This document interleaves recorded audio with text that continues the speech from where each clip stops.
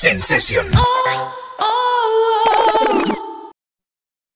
Peggy 12.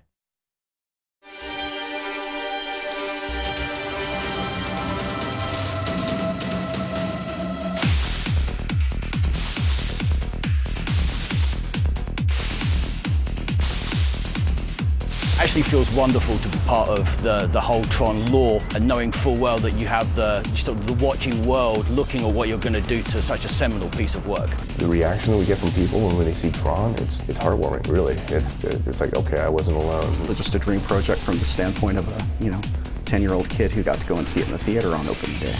You want games? I'll give you games.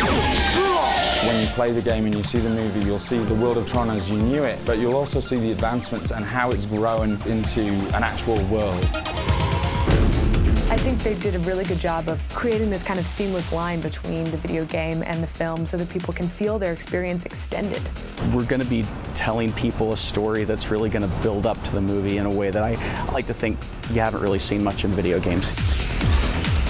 The moment they came up and started principal filming, we sat down with the guys, were literally allowed on set, free reign over what was there for the assets. As soon as we found out the sets were open, hopped in a cab, went over there and just drank it in. We talked story, we talked visuals, we shared assets back and forth between the movie and the game. We've given them our designs, they've given us some of theirs.